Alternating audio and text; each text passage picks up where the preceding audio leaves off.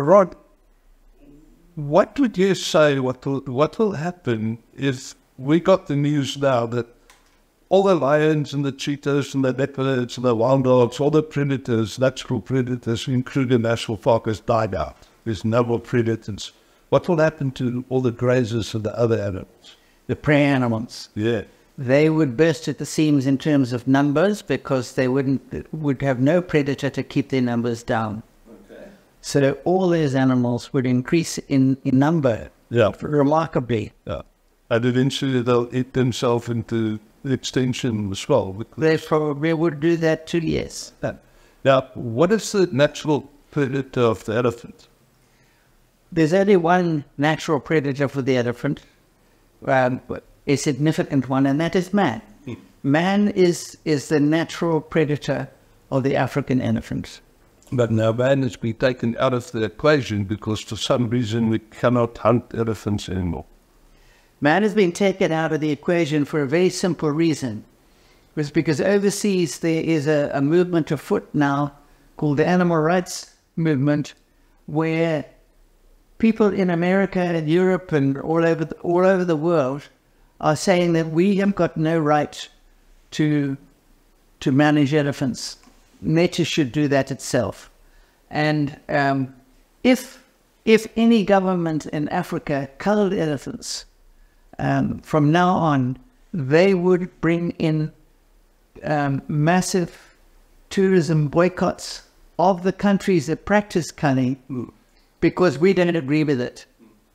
So now we've got a situation whereby people in America and Europe are dictating to us and telling our wildlife managers how they should manage their national parks. Okay, now, so a lot of rumors about how many elephants there are included at this stage. Some say 40,000, some say 20,000. Do you have an idea of the correct figure? If you use mathematics and take the end of the culling period, which was 1994, when we know there were 7,000 elephants then, and we know the rate of increase, there should be somewhere in the region of about 56,000 elephants in Kruger, but nobody knows that. The counts have not been that accurate.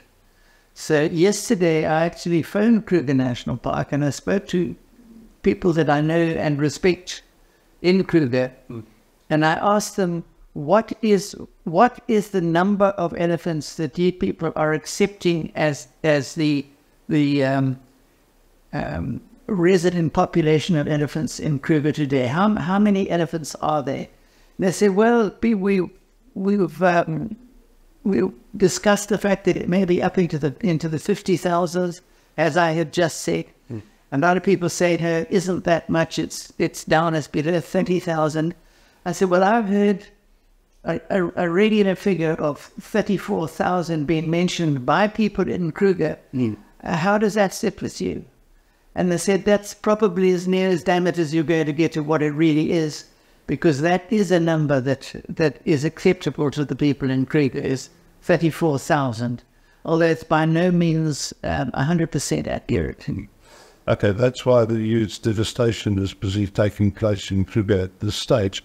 So what did you say? What's the carrying capacity? The carrying capacity is 3,500 elephants for the whole of Kruger. Yeah, it's one elephant per? That's one elephant per 2 square miles, or one elephant per 9 square kilometers. Okay. So in the 50s and early 60s, they knew there was 3,500 elephants in Kruger, and at that time there wasn't any damage done to the trees and vegetation. Throughout the 1950s, yeah, there's no published record of how many trees were destroyed by elephants in the big tree sample size that they put in the Satara area, for example. And in the 1950s, there were no big trees damaged. Now that tells me something. It tells me that if the numbers of elephants were not damaging the trees, then that number of elephants must be within the carrying capacity at that stage, nobody knew what it was. Yeah. And it was 10 years after that, we get a proper count of the elephants at 7,000. Now, elephant populations double their numbers every 10 years. Now, if in 1965 there were 7,000 elephants in Kruger, and they were then damaging the trees, then you know that that is too much. Yeah. What we've got to say to ourselves then is, what was the number of elephants in the 1950s when there was no damage to the trees? Yeah. Now, the easiest way to do that is to say in 1965, we know there were 7,000. If you want to find out what it was 10 years prior to that, you just half 7,000, and that gives you what the carrying capacity was in the 1950s, and that's 3,500. Yeah. Okay, but now we're sitting with 34,000 elephants. So there's definitely a huge elephant reduction program that is needed at this stage. By the way, what's the difference between reduction and cutting? Cutting, you take off the annual increment. Okay.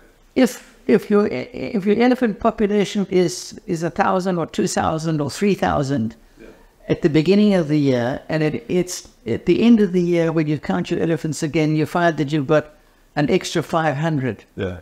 The next year you do apply a cunning program which takes off that 500 and reduces it down to the number that you want it to be. I see. So what Kruger needs at this stage urgently is not really cutting, but they need a reduction program. Yes.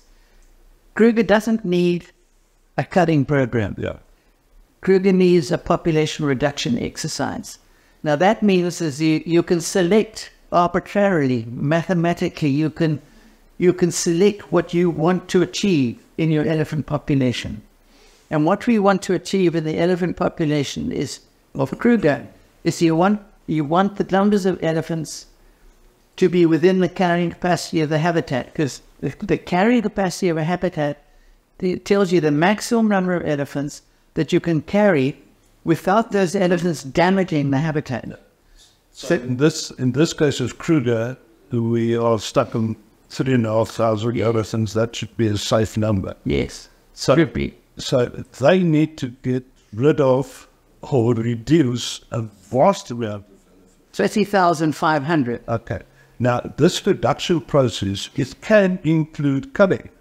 It can do, yes. It can be part of the thing. Which I think, I might be wrong, correct me, would be the right way to go, because now you've got all those byproducts. You've got the meat, you've got the skin, you've got the ivory. Nothing goes to waste. Well, there are those people, like your animal rights people overseas, like the British Parliament, for example, who don't want us to bring in trophy animals into England. These are segments that are made, and decisions are being made by people in another country who know nothing about what they're talking about. If you listen to the animal rights, they say if we leave nature to itself, they will sort it out. And you don't have to cut it if nature will sort it out. That's bunkum. That it is rubbish. Oh, you need to add it. That's rubbish. If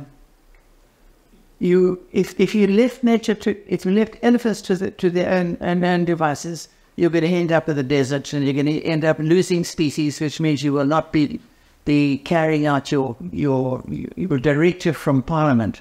Directive is to maintain species diversity. Yeah. It's not to look after every little baby elephant. Yeah. It's specific.